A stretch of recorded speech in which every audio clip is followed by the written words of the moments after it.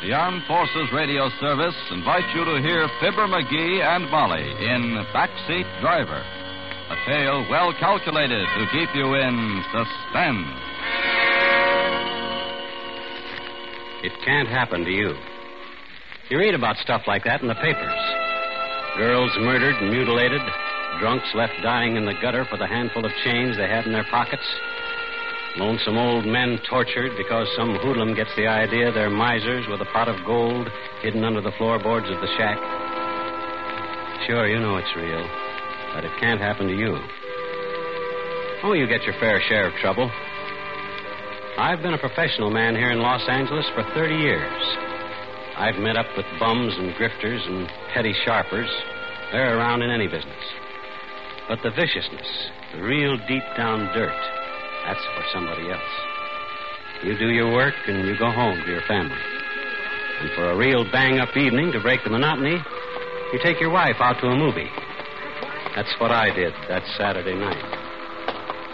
We'd driven all the way in from the San Fernando Valley to Beverly Hills for a picture Ellie especially wanted to see. Wasn't that a good movie, Joe? Uh-huh. Just the kind I like. Songs and dancing and girls in pretty clothes.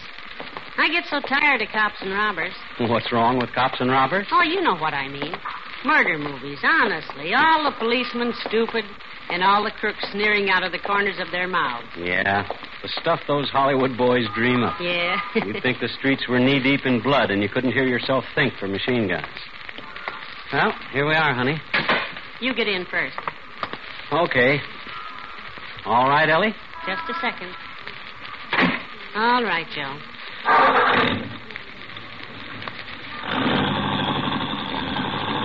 Don't forget gas. I got plenty to take us out to the valley. I'll fill up at Bill's.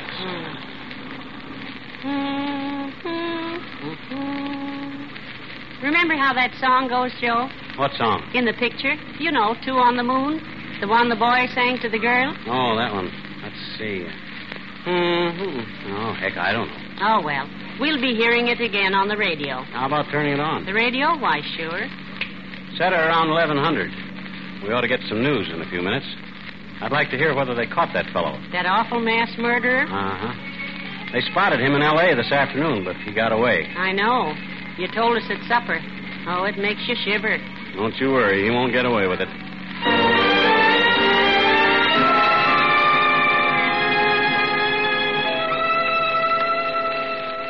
We left the lights of Beverly Hills behind and turned into Coldwater Canyon. It's as quick a way as any to get us across the Hollywood Hills to the valley. It's dark in the canyon, quiet, with mighty little traffic at night. I cut my lights full up, and we swept up the side of the ridge. The news program came on, but I didn't pay much attention. The fellow was talking about brush fires. They'd already put out the one near my place, so they were still patrolling it. We were over the ridge and sliding down to the valley before the program got to the part I wanted to hear. There it is. Put it up higher, Ellie. Louis Matrick wiped out an entire family in Greenlee, New Hampshire. Today he was spotted 3,000 miles from the scene of his crime. At 5:30 this afternoon, a patrolman saw and definitely identified Matrick in downtown Los Angeles. However, by darting through heavy traffic at the risk of his life, the killer was again able to make his escape. According to neighbors of the slaughtered family, Matrick was first appeared in Greenlee about a year ago. From fingerprints in the Noland home, Louis Matrick has been identified as Lloyd Matthews, ex-convict. He is wanted for questioning in the robbery and murder of a New York storekeeper a year ago, a crime that netted the killer less than $20. Matrick, or Matthews, is 32 years old, height 5 feet 9 inches, weight 155 pounds. He has blue eyes, light brown hair, nose slanted to the left. When seen this afternoon, he was wearing a blue suit and gray pork pie hat. Awful, awful. Not pretty, no. And he's somewhere around L.A. this minute. Joe, you think it's right us leaving Annie and Bud all alone while Now, Ellen, Annie's grown up and Bud's a smart youngster, if I do say so myself. You can't wrap kids in cotton wool. I know. Oh, I'm silly, I guess. Neighbors close all around. All they'd have to do is yell. But now, what would make a young man do a dreadful thing like that? Could be a lot of things. Maybe he's got a screw loose. Maybe he went nuts over a girl. Maybe he gets a kick out of killing, like some of them do. You know all the answers, don't you? Joe! Hey, what the... Keep going. Go on, keep going. I got a gun here and I'll use it. Tell him you... Ellie? against the back of my neck. I can feel it. Cold. Well, are you going to move?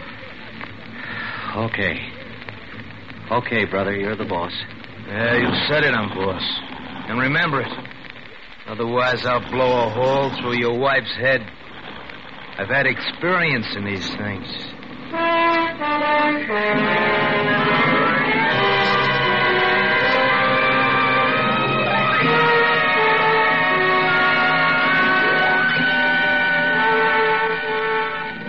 I drove that car like we were skirting the rim of the Grand Canyon, with nothing between us and the bottom but a mile of country air.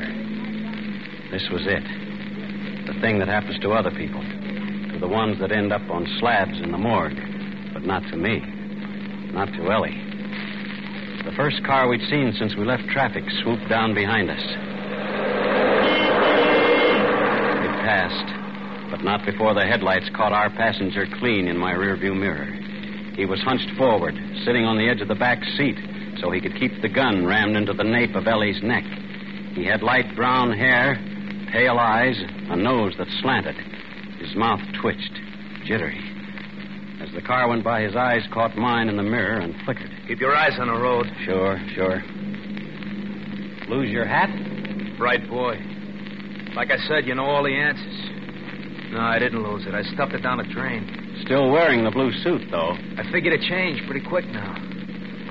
Think yours will fit me? You can have the suit and the car, but just let us... Ellen. But, Joe, it's Matrick. The missus is bright, too. He crawled in here while we were in the movie.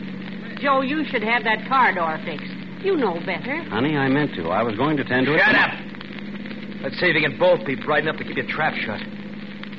Turn left on Ventura. Take the slow lane. Don't try playing no tricks. I've been in this burg before. Okay by me. That's real sweet of you. Straight out to open country, Mac. And I'll take the missus up on that offer the soup car. What happens to us? Why, you just walk home. What else? Play it safe and you ain't got a thing to worry about.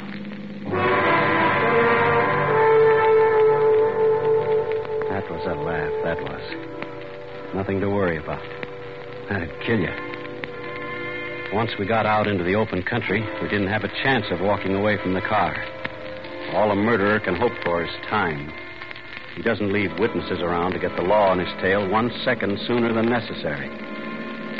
All I could do was stall and pray and make what feeble gestures I could at Lady Luck. The thing that came into my mind was so risky it brought my hair up on end. But there was a chance, provided that trigger finger didn't start jerking. In the bright lights of the boulevard, I didn't think he'd notice. But a traffic officer would. I turned into Ventura, took the far lane, obedient as a whipped pup. We must have made 2 or 3 miles before I saw what I was hoping for. What's that? Huh? The red light? Oh, why, an ambulance, I guess. We see a lot of them here. That ain't no ambulance. It's a motorcycle cop. Joe, it's young Mike Kennedy. He patrols this stretch. Look, what are you up to? What are you trying to pull? Nothing. The kid's a friend of ours. Think you can get me away easy, huh? I warn you. I ain't going alone. You asked for it. Listen, will you? The kid lives near us. Practically grew up under our feet. All he wants is to pass the time of day, or maybe send a message to our Annie. Yeah? Yeah. You start popping now and we'll all be dead. Keep your shirt on. I'll get rid of him. Okay. But it better be good.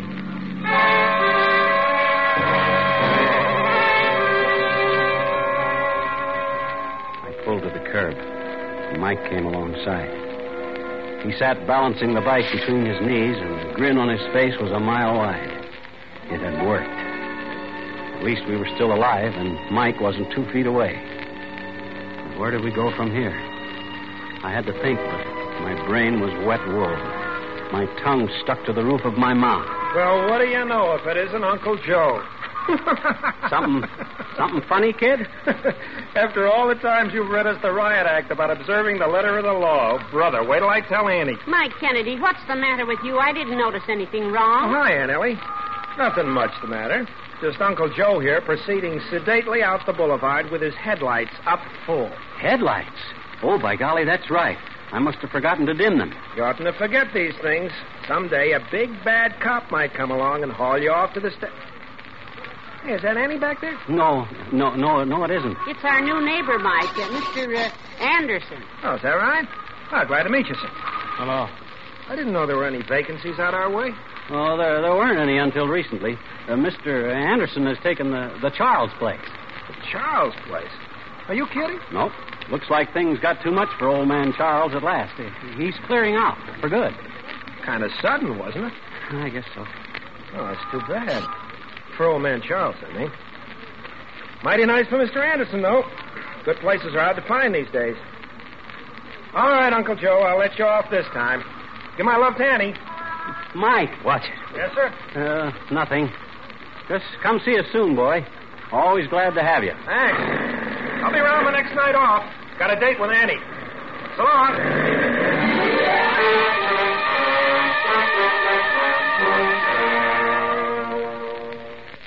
That was that. Mike turned his bike and headed back down the boulevard. The chance had come and gone. But it felt to me like half my mind went off with the boy yelling at him. Must have been a half minute before I could pull myself together and ease back into traffic. Nobody said anything. I didn't dare to, and neither did Ellie. I couldn't see her, but I could feel her holding herself stiff as a ramrod, scared even to turn her head. When two people have lived together as long as we had, each one knows what the other one is thinking. I went back to driving and praying. That and cutting my eyes up to the mirror, just in case there might be a white motorcycle eye following us. There wasn't, of course. Back in the back, I knew he was watching, too. Those flickering eyes darting like lightning between us and the rear window. He was too busy checking to talk. Not that that helped much. Rage and fear were pouring out of him so thick you could have grabbed a hunk of the atmosphere in your hand. It was queer to drive along that crowded highway. Traffic streaming both ways. Lights from drugstores and cocktail joints and eating houses blazing to the sky. Know if I lifted a finger for help, I'd sign our death warrants. It had to be luck. All luck. And there was still a chance I'd get it. The way I'd figured it, we'd started out with just about enough gas to get us back to Bill's station. When we hit that, the meter ought to show empty. The gas gauge was hidden from me by the rim of the steering wheel, but I was pretty sure I was right. I waited until I saw the red and green lights above Bill's pumps a block and a half away, and very slow and easy, I slumped over for a peek at the gauge. I leaned just too far. Sit up. Huh? Oh, sure. What now? What were you looking at? I was just easing the crick out of my neck. Yes, you was. You was looking at the dash. What? Oh, so that's it, huh? Fresh out of gas. Look, I just remembered. Don't give me that. You knew it all along. From now on, you keep your hands on the wheel, Mac. But you leave me do the driving. Go on, turn in that filling station. Get high-test gas and fill her up.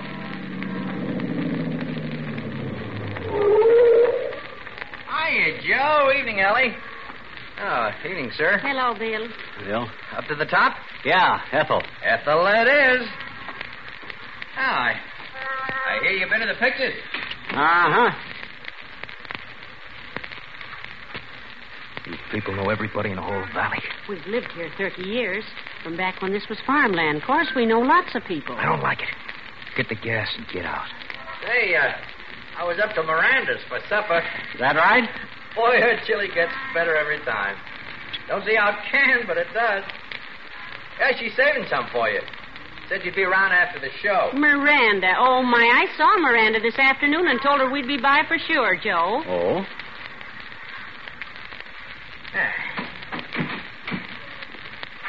Well, that'll be $3.50 on the nose. 3 and 50. Thanks, Bill. Same to you.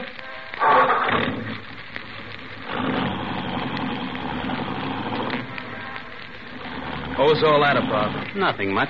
Come on, I gotta ask you everything twice. Miranda runs a drive-in up the road a ways. On show nights, we usually drop in for a carton of chili to take home. I just hope she won't call home when we don't show up and get Annie all worried. Wait a minute. Drive-in, you said? Yeah.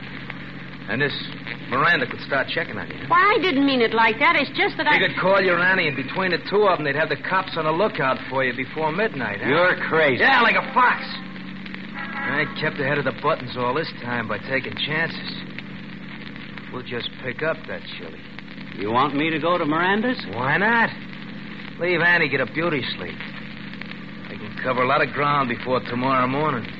I ain't eaten so good lately. I could use the food. With you and the missus to front for me, what's to worry about?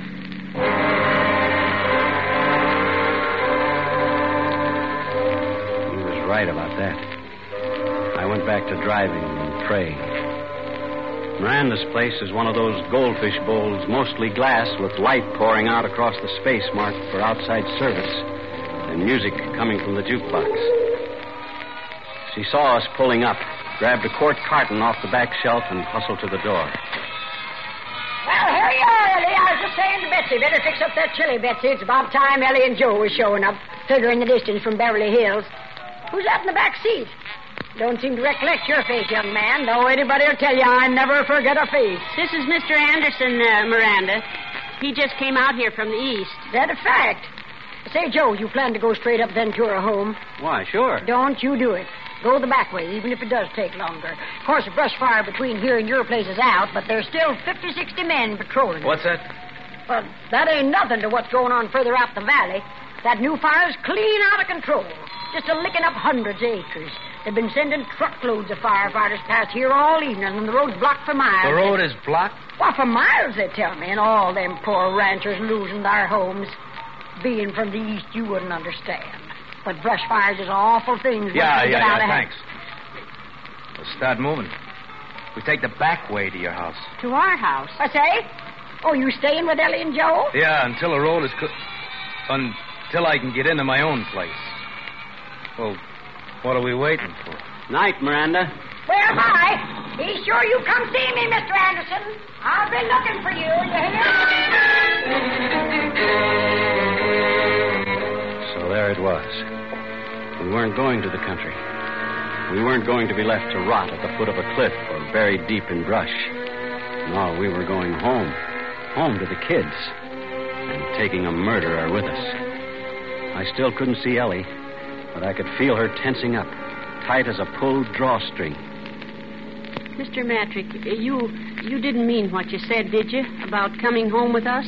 You know a better place I can hide out till the road's open? But it wouldn't be safe. We've got neighbors close all around. If somebody sees you... Nobody will see me. Nobody better. Joe, couldn't we get around the fire? Yeah, that'd be better. We could try. There are other roads through the valley. Listen, Matrick, we'll nose around and find a way through. Cut it out! You heard the old biddy, hundreds of acres burning, firefighters, cops? Get off the highway. We're going home. No, I won't have it. Joe, you stop the car right here. Shut up. You heard me, Joe. I won't have him in my house, not with Annie and Bud. I said shut up! Oh, for Lord's sake, Ellie. It doesn't matter about us, but the kids, I won't let him touch it. One word. Joe, stop. Helen, hush. Oh, Don't Joe. say another thing. I'm sorry, honey, but Matrick's the boss. We got to do like he says. That's telling. Sure, do like I say, and everything will be rosy. You got no call to worry about. The kids, I like kids. As long as nobody gives me the brush off. We'll wake 'em up soon as we get home, and you and this Annie can fix up a chili supper for us. We'll have us a picnic. Then, soon as the fire's out, we'll all take a trip to the country. Another picnic, huh?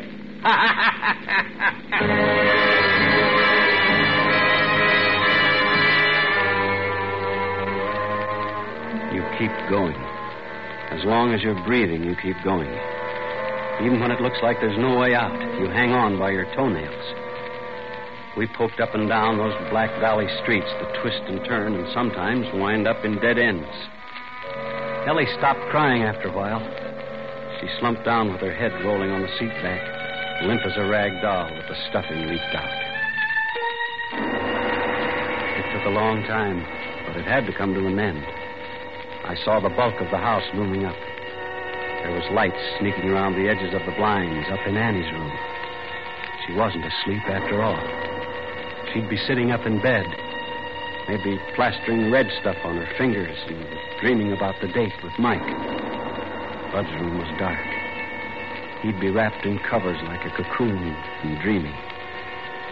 Whatever boys dream, I couldn't remember. I pulled up to the concrete walk I'd poured with my own hands before there was any Annie or Bud, and cut the lights. In a second or two, my eyes got used to the dark. I could make out the high hedge Ellie planted around the place and the roof rising up beyond it. Out, missus. Face the house. Now you, Mac. Slide out same side. Stand beside her.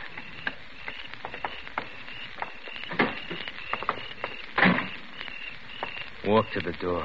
Slow, no funny business. I'm right behind you. Look out, Joe! Hold him, boys!